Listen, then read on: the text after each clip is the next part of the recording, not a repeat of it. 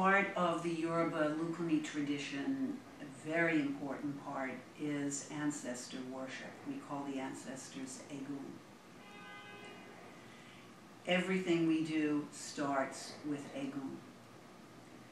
We worship, venerate, honor the ancestors, and in our prayers we call out their names. The earliest experience I have, or memories of celebrating the Day of the Dead, was going to collect flowers. I, like everybody else, am really the sum of all those who have come before me.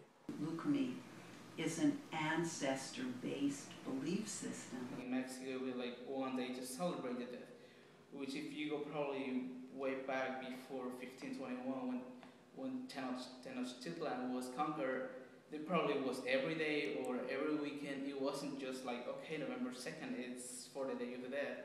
It was constantly celebrated. I feel that my ancestors at this point are happy just because they're in my life in such a significant way. Later on, I realized there was so much that you can learn from your ancestors.